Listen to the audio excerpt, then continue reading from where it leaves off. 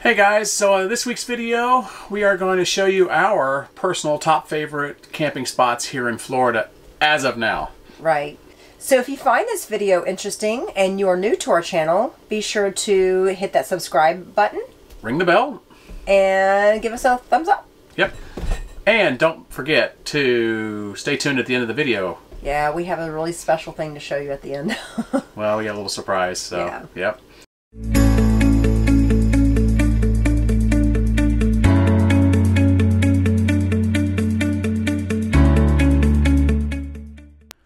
Alright, so we're going to start here at number 5, and this is in St. Petersburg, Florida. It is Fort Soto Campground and State Park.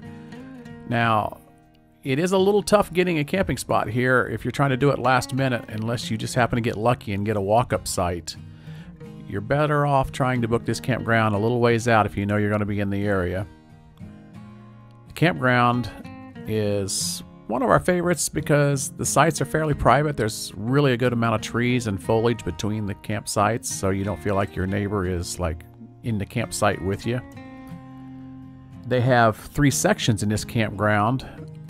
One is for RV camping with pets, one is for RV camping without pets, and one is for tent camping.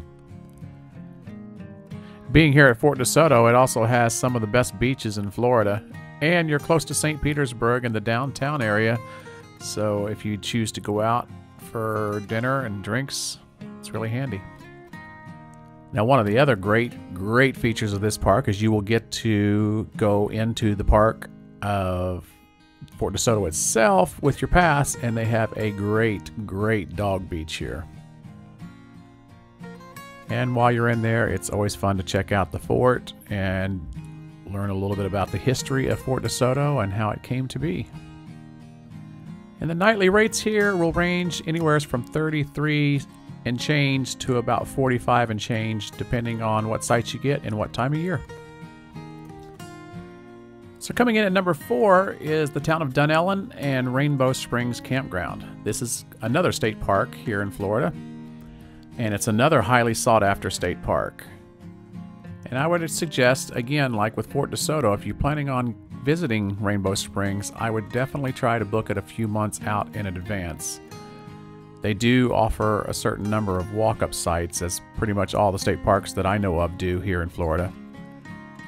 But we would rather know when we arrive there, especially after driving a couple hours, that we're guaranteed a spot. It's kind of scary just to drive in and not know if you're going to get a spot and you're going to have to go try to find someplace else. The camp spots are nice and private. They're spread out. You're not right on top of your neighbor for the most part. And some of them do offer a full hookup.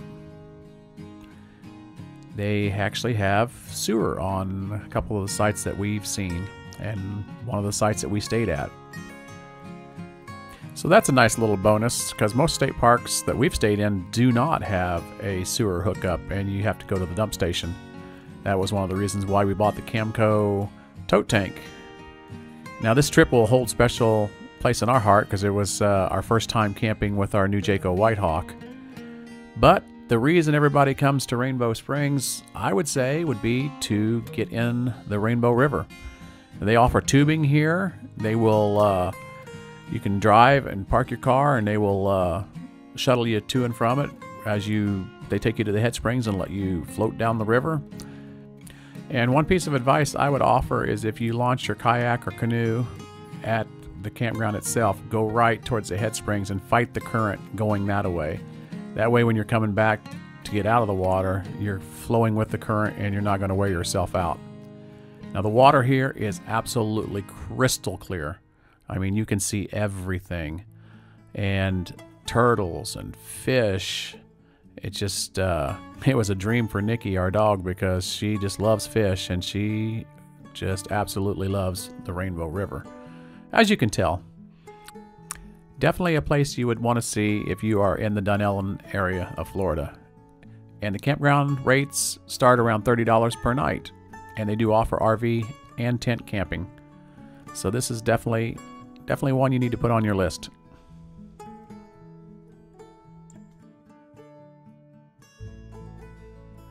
Alright, so coming in at number 3 is Cedar Key, Florida, and the Cedar Key RV Resort and the Shell Mound Campground, because we have stayed at, actually we've stayed at 3 campsites here in Cedar Key, as we've stayed here quite a few times, as you can guess.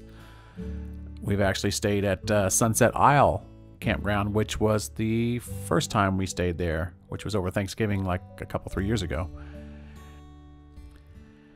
But Cedar Key RV Resort is where we've stayed a couple times, and Shell Mound we've stayed a couple times.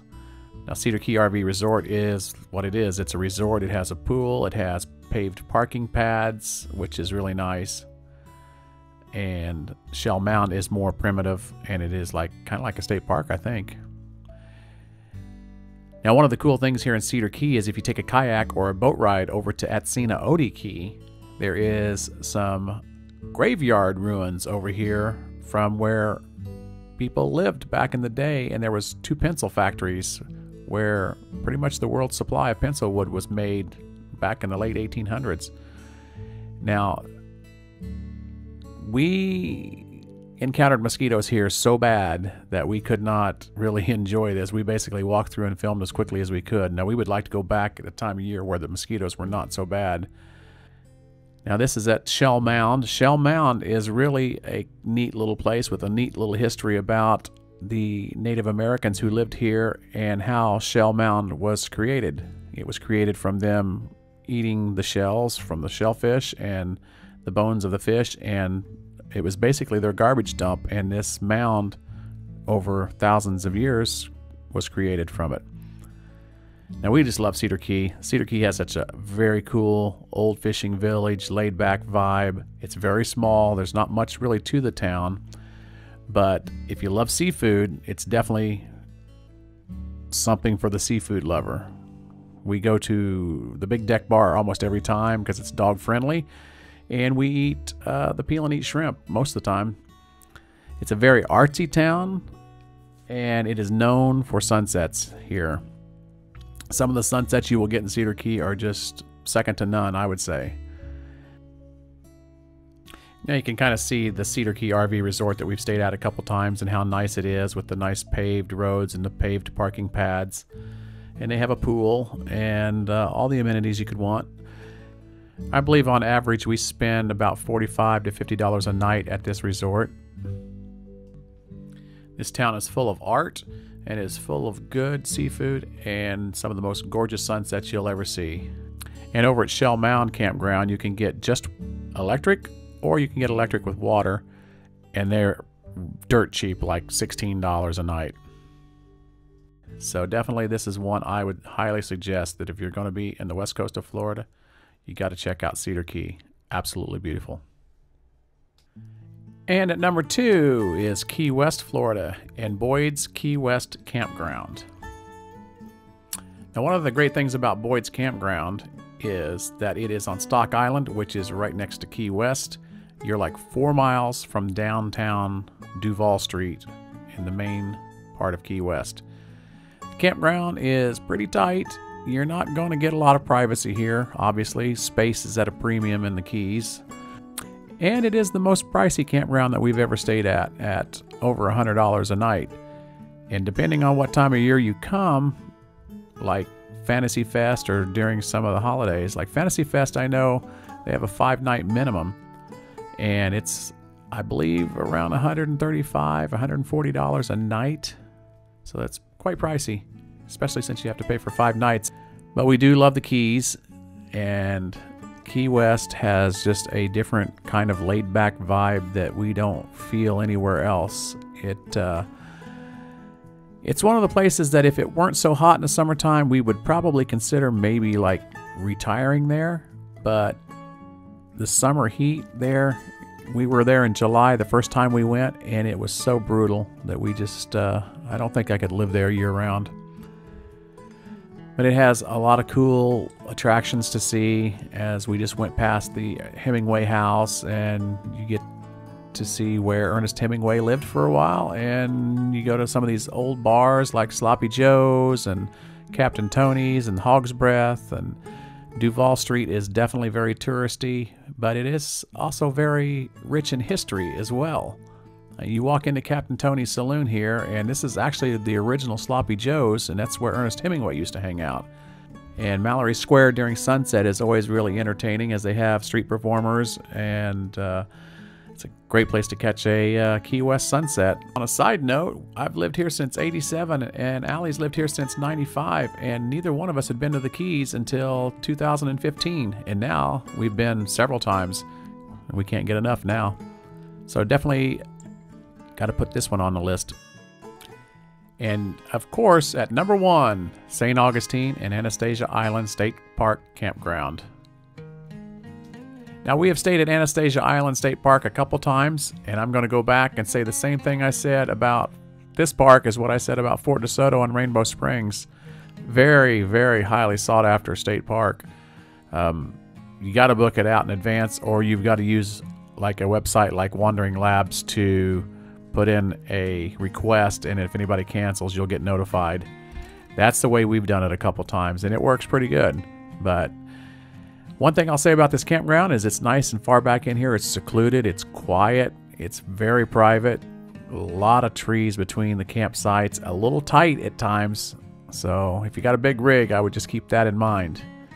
Now, we just love St. Augustine. Our first trip here was me and Allie's first trip together anywhere as we first started dating. And that was in August of 2006. We'd started dating in June of 2006, and for some reason, I don't even know why we decided to go to St. Augustine. I know it was a favorite place for my sister to go when she lived in Jacksonville, but we did, and we fell in love with it. The history here is just, if you love history, wow, it's just probably the best place, I would have to say. And just a short drive over to Volano Beach is one of the best dog-friendly beaches here, too. One of Nikki's favorite places, for sure. There's some really good restaurants here that we love to go to every time. There's some history with the old jail and a man named Charles Powell, or Charlie Powell, who was hung there, which is kind of funny, seeing as how that's my name. The old city gates. Nikki always likes to act like she sees something at the city gates, which is kind of weird because there's supposed to be a ghost of a little girl there. Scarlett O'Hara's is another favorite place for us to go get an adult beverage. And the fort is a really cool place to see while you're there. And remember, at the beginning of the video, we said to stay tuned to the end of the video for a special little surprise. Well, the surprise is, this is where we got engaged back in 2007 on June 30th. And me being the dork that I am, I videotaped it. And here it is. My hands are all sandy now. Oh, great. That's not going to be good. Should I go wash them off? Yeah. Give me that back.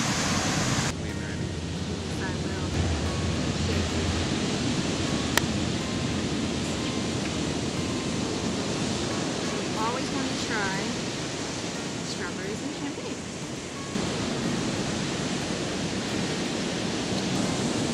You are. Oh my gosh. You want to be looking at it all the time.